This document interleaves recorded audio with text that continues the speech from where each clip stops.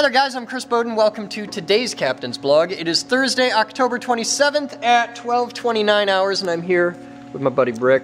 How you doing? Iskar, and we've got the whole video team here, and we're on set doing more awesome Haas educational videos here, where we're going to start with tramming advice. So you guys stay tuned. There's going to be, we're doing like a lot of video production. It's going to be at least 6-8 hours here on the set of actually rolling cameras, shooting video. It's going to be a whole thing.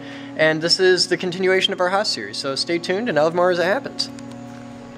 Linus, I got the message. I'm not going to approve any of your comments. You've done like 50 comments. I'm not going to approve comments that are made by you that are just pimping your channel on mine. Doesn't work that way. Do something cool, send me a recommendation, I'll do it. But if you just keep commenting with, hey, you're into tubes, oh my god, you're into tubes, it goes like, oh my god, you're into tubes, ah! I'm not going to do that. It's not going to fly. Sorry, man. 1, cancel 0.01, insert.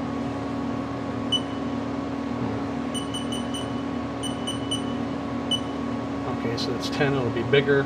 Let's take this out of here. 0, F1, yes. Okay. Alright. Position, let's go to distance to go. Operator G54, machine, distance to go.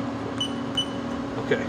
Alright, I think I'm ready. We're good? Yeah. Alright, so we're gonna make a video. Yeah. Alright, this is like, what video one? This is like third one we've done so far? Yeah. Alright, this is our third video. It's our third video, it's 13:59 hours and we're rocking out. The next one's gonna be how to make keys, positioning keys for your Parlec vise to fit a Haas TM1 milling machine. 1, 10, 20, 30, 40, 50.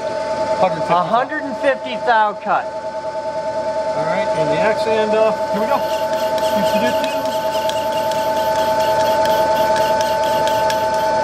Alright, you ready? Yeah, hit me. Okay, here we go.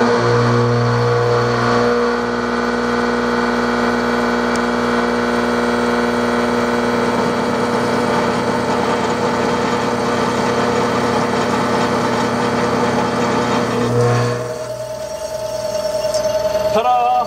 Ta-da! And that's it. That's 150 thousandths of an inch cut on a Haas Tool TM1 tool room mill using an Iskar. What is it? An Iskar T490. That's beautiful. Yep. And it was effortless. That was nothing. Nope. And it's totally cool. Yeah, totally cool. We're cool. Wow, that's awesome. Yep. Look at those chips. Look at those beautiful blue chips. Yep. Multicolor, and there's our kickover burr. So we're going to hit this with a file, and we're ready to go. Beautiful. Hey there guys, it's 17:48 hours. I've been hanging out with my very good friend Rick here all day long. We've been just having a ton of fun. Yeah. This has been good great. stuff. And here's everything you need to know about surface footage per minute. Okay, right there. There's your formulas for those of you following at home. Okay, the magic formula is 3.82 times your surface feet per minute divided by the diameter of your tool. Okay, that's what you need to know. So that equals the RPM. That equals the RPM. Yeah. What you really need to know? What? What kind of metal you're cutting? Yeah, that helps. Well, yeah, you need to know that so you can compute for. Yeah, but Right. it's a whole thing. It's a whole thing, and you're going to learn all about it in an upcoming video here at the Geek Group. So yeah, and today, and always, our tooling is provided by Iskar. So I gotta take you upstairs and show you the animation.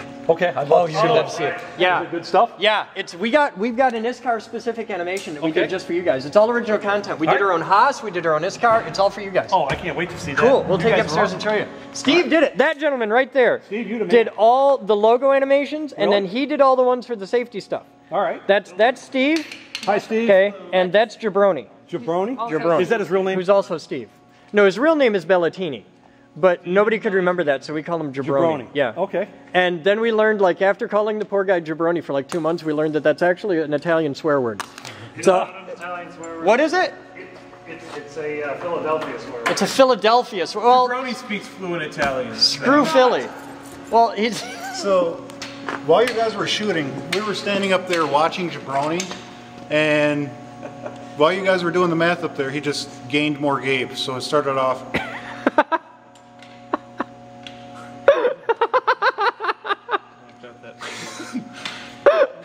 I just wanted to stand back there with a box of raisins and try and You're gonna kill this work. You're gonna break him. Don't Don't break jabroni.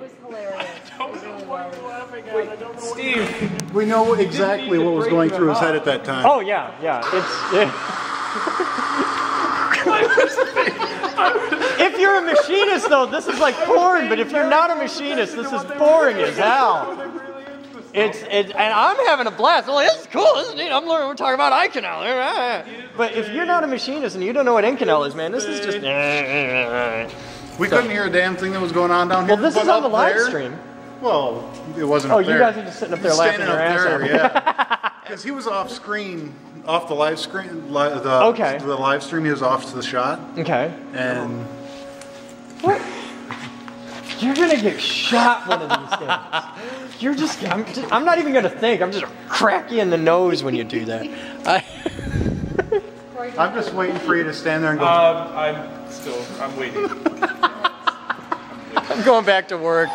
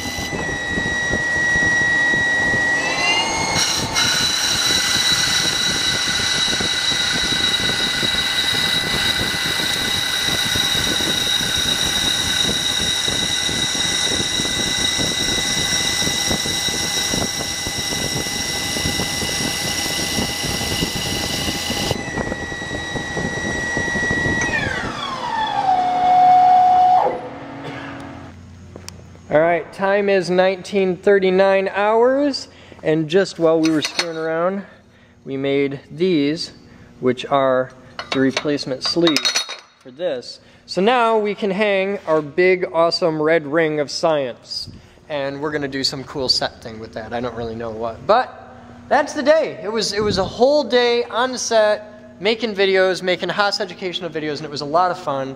And we did stuff here on the big main set with the whiteboard.